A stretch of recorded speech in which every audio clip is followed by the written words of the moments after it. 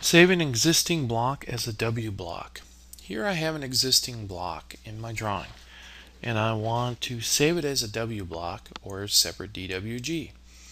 I'm going to come down on the command line and I'm going to type in W block, which stands for right block. Now I'm going to grab the source as being a block. It'll look through all the names of the blocks I have in the drawing, and this is a single twin bed.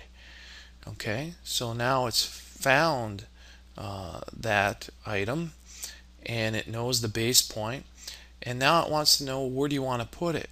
Well, it put it to the last place it put it in chapter 24, which is still good for me, and it gave it the name of the actual block name as the file name, which I can come in here and change that if I want. I can come in here and change the path location, which I like where it's at, as I want to put it over here with my king size bed, and I can rename that if I want, and I can hit save.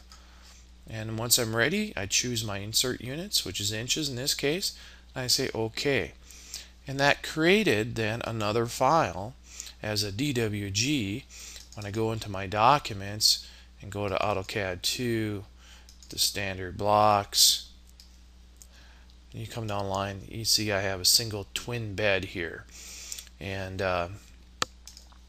so that worked out real well. I can take an existing block and make it into a W block, which is a separate drawing on the written to the disk, which is my C drive. All right.